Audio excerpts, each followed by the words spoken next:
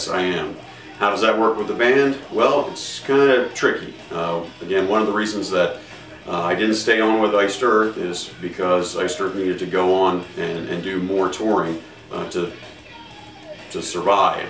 It's the way that the music industry has changed, and you know, pirating and downloading, all this other stuff. Bands can't make a living off of records like they used to. That's just the plain truth of it. So, because if you're a band and you got to go out there and tour to make money, then I can't be your guy.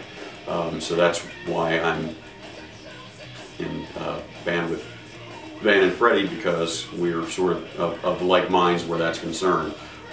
This is kind of done around what I can do in my schedule with my career, but I will do everything, and I've explained that to fans before and Nuclear Blast and to my bandmates, that I will make every attempt in the world to tour and support the record as much as I can, keeping in mind my career and my family life. So that's it. I'll do the best I can, and we're going to be playing Prog Power this year and Rock Harvest in the US, and we're going to be doing a bunch of shows with Powerwolf in Europe. So there you go.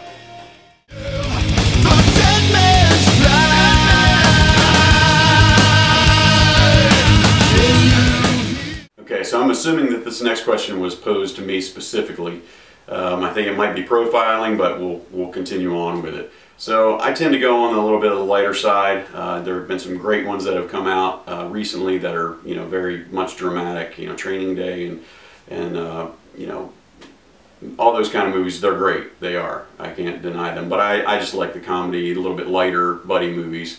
Well, one's not exactly a comedy, but I'd have to start off with Lethal Weapon, and you can just go ahead and throw the series in there, or at least 1 and 2. Those are always great for just to sit down and chill out and veg. The next one I'd have to say is kind of an obscure one a little bit from the 80s, and it would be Running Scared with Gregory Hines and Billy Crystal. Oh no! You know, that guy. You just missed the Bible question because you did not know what Deuteronomy was. But anyway, I digress. I would say that my third installment for the action comedy kind of stuff would be Bad Boys with Will Smith and Martin Lawrence. 1 and 2, they were both really very entertaining movies. So yes, a movie that Michael Bay made that didn't suck. Just kidding, Michael. I want to be in your movie. Just sign me up, man. All right. Anyway, later.